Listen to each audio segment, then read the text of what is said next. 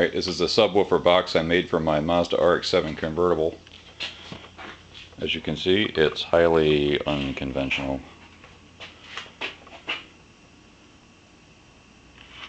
Let's walk around the other side. This is an 8-inch woofer, dual voice coil. The crossover system says it's Serwin Vega, but the driver's certainly not. It's a no-name off of eBay. The curve there is to accommodate the spare tire, and the rest of this is to fit inside, underneath the cabinet where the spare tire goes, so I didn't have to actually modify the vehicle. Yep, that's probably the screwiest subwoofer looking box that anybody ever saw, but sounds darn good. The whole goal here was to not modify the car, have as much as I could fit in there. It needed to be about 1 cubic foot, and that's almost exactly what I've got.